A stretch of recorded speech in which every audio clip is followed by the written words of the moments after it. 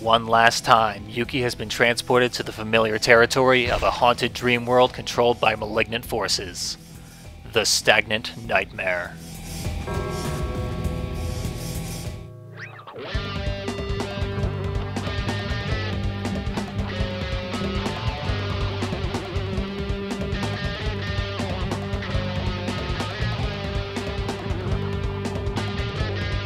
As stated, this is the Foghorn Cafe. It was the first level of the first game. It's also the location where the Dishwasher and the Chef earned their monikers. We were unable to go left at the beginning of the level, which is where a secret was in the first game. And these are the enemies of the first game, only they are now marionettes. Part of me likes to think this is the developers being self-deprecating about how awkward and generally ugly the first game is compared to its sequel, but I doubt they're as harshly critical of their own work as I am. The first game, by the way, not very good. As much as I love Ska Studios and want to support them, I can't really recommend it to anybody. These marionettes do have an interesting quality. They take no damage, but are instantly killed by sufficiently heavy attacks. As such, doing combos is very inefficient. It's best to find a quick move that will instantly destroy them.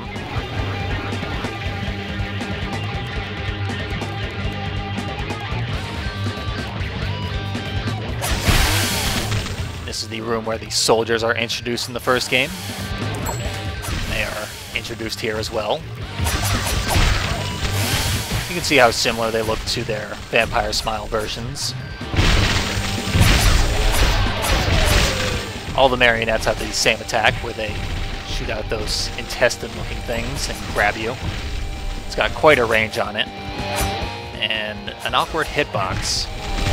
So if you're in front of them, don't be, unless you can destroy them quickly enough.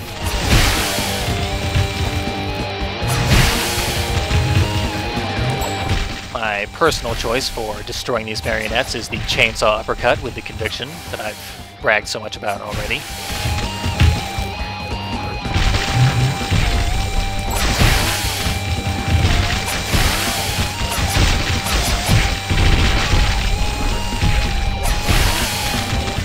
That intestine attack does a lot of damage, so you don't want to get hit by it too many times.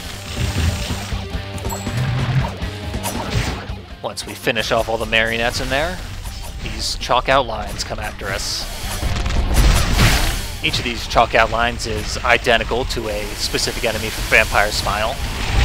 There's suicidal zombies, a couple different types of ninjas, and soldiers, possibly among others.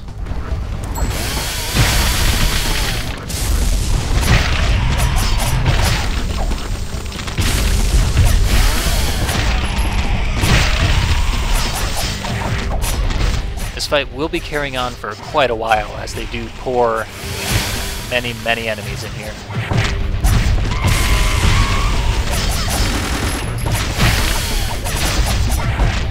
Rather than blood, they leave behind chalk dust, which is a nice touch.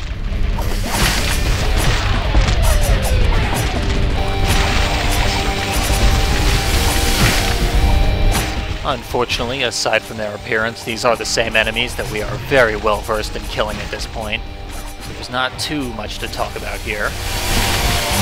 I do believe that the appearance of the enemies as chalk outlines may represent that they were already ideas for new tools of killing that the Fallen Engineer had been thinking of even in this very early stage of his takeover.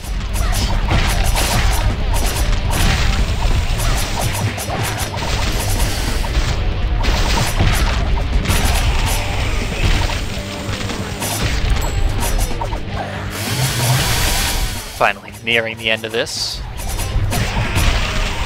These last two are identical to blue ninjas.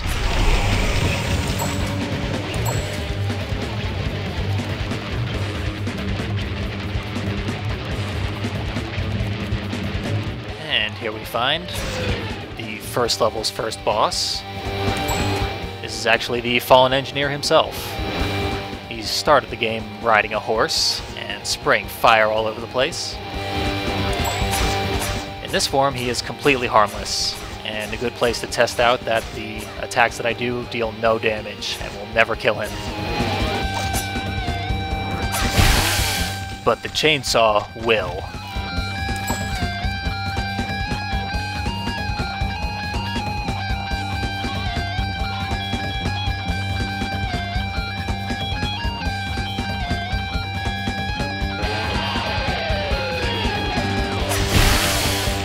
Now we can see what was controlling the marionettes. Of course, it was the fallen engineer. He's controlling everything we're seeing.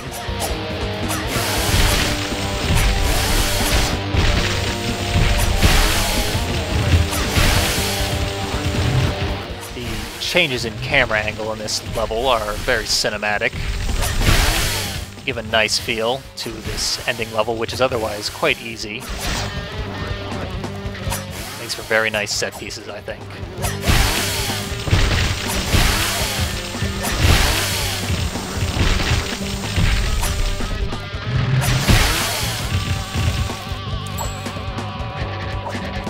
Having dealt with all of his marionettes, he comes to faces himself.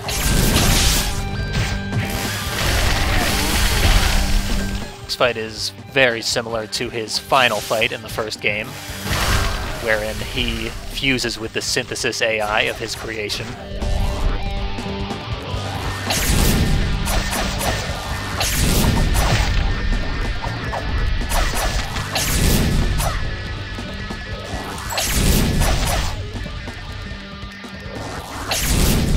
As with the previous fights, this is not too much of a challenge. His wave attacks leave him quite vulnerable.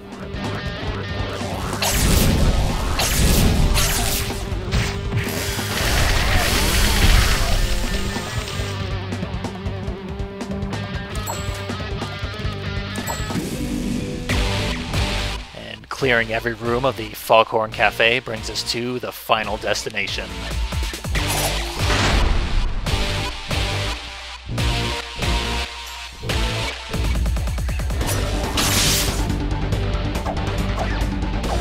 One final change to my bead loadout.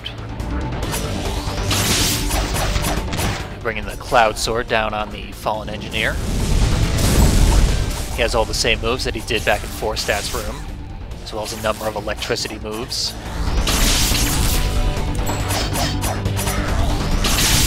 The gigantic ball of electricity moves very slowly, and the entire time it's out he will stand in place. It's a good time to charge a Righteous Shockwave.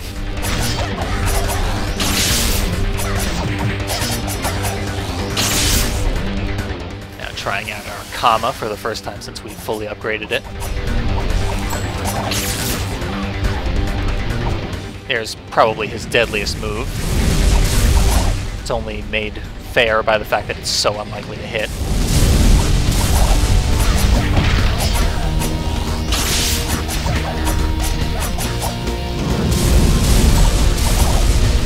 Switching back to Conviction, the only blade I've used against him during the 4-stat room. Even our AI-controlled equivalent used it during the Dishwasher's campaign.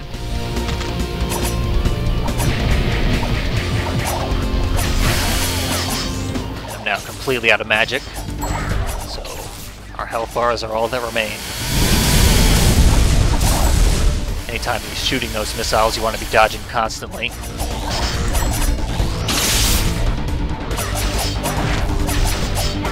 Considerably faster now that he's at his last speck of health. With one last-ditch effort, he's finally defeated. That brings out the painkiller to reduce him to a paste.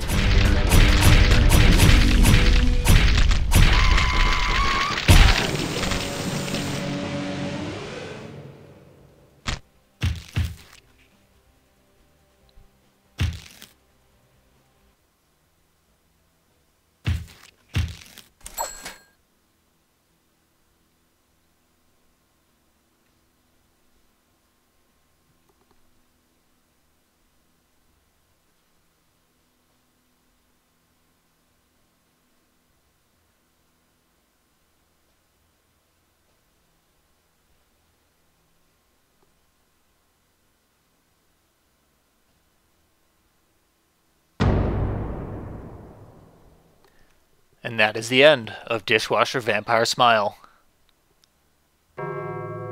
Yuki finally gets to celebrate her freedom after a long and bloody fight.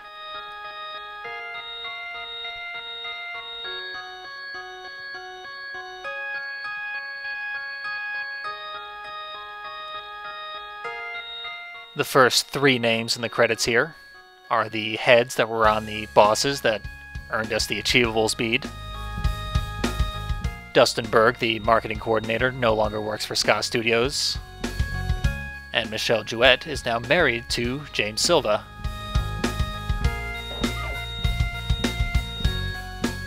The ending we saw there, with Yuki coming out on top after killing the Dishwasher, is not the canon ending of the game. Of course, if they are going to continue the series, they will do so with the titular character still alive. However, if they do not choose to continue the game series, I like to think of Yuki's ending as the canon ending in that case.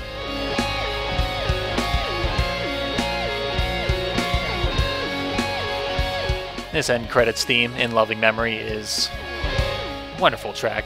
I highly recommend going to the Ska Studios website and downloading it along with all their other soundtracks for free. I would also recommend supporting them by buying this game. It's a scant $10 on the Xbox Live Arcade, and my descriptions of it being fun have done it no justice whatsoever. It will also eventually be coming to Steam, so keep a lookout for that.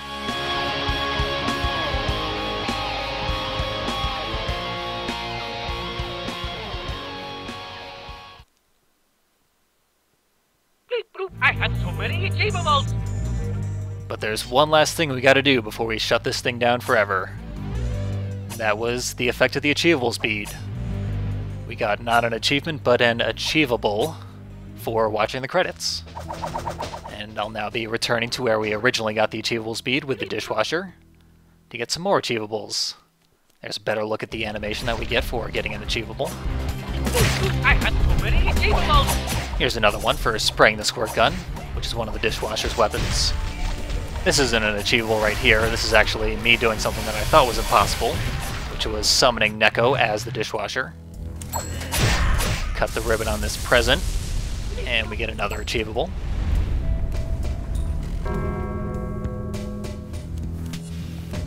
And there's one left.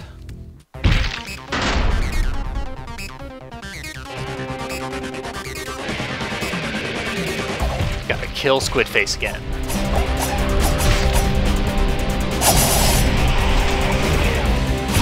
One could very well get all the achievables in a single run, provided they were playing as the Dishwasher, since you do need the squirt gun to get them.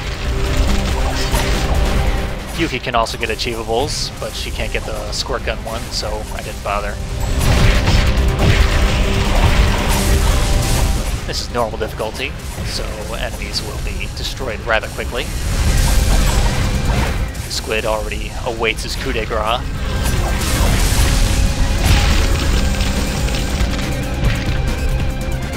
I had so many achievables! And getting them all gets a real achievement, the description of which tells us what all the achievables were, in case you wanted to know. And that's the end of this game.